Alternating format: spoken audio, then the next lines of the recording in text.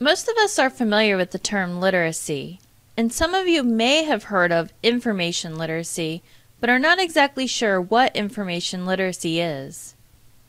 It turns out information literacy is a distinct set of skills that gives us the ability to locate, evaluate, and use effectively the needed information. Information literacy can be divided into 5 separate components. Let's take a look at how each of these components applies to success in college or university and in real life. The first component is about identifying the nature and extent of the information you need. Academic examples include writing a thesis statement, creating a timeline and plan to complete a research paper, and differentiating between primary sources of information like findings from research and secondary sources of information like a book about the results. In the real world, the identify component shows itself as devising a search strategy to find information on buying a new home, identifying the difference between a published court decision and an article about that decision, and deciding to search for the most current information about a medical issue so you're well informed.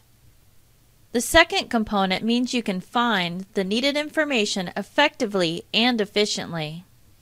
In academia, this means you can use Boolean terms and, or, and not when searching online, locate a book on the library shelves by its call number, and choose the best keywords and phrases when searching online or in library databases.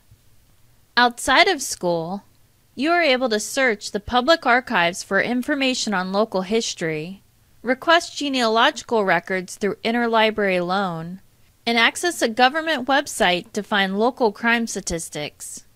The ability to evaluate the information you find and its sources critically is the next component.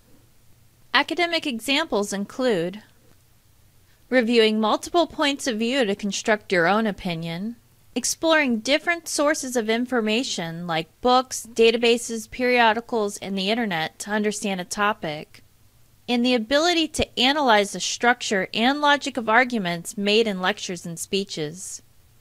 In the real world, you can research the claims made in political ads on television, scrutinize a Wikipedia article for accuracy, and check a website to make sure it is updated regularly and has current information. The fourth component is about applying information effectively to accomplish a specific purpose. In an educational environment, you can paraphrase an expert to support a position in a persuasive speech, integrate a direct quotation from an article into a research paper, and download an image from a database and then incorporate it into a visual presentation. Away from the educational environment, you are able to develop a market survey based on gaps you identify by reviewing studies, reference experts to support a point during a discussion, and communicate the findings of a patent search to potential investors.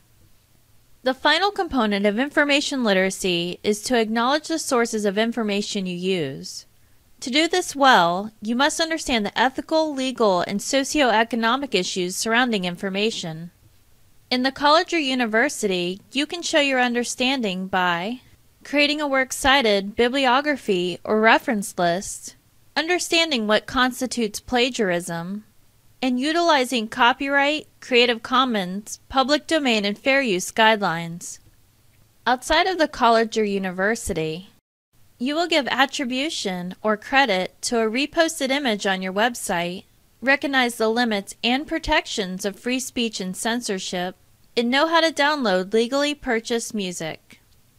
In summary, the information literate person can identify, find, evaluate, apply, and acknowledge information.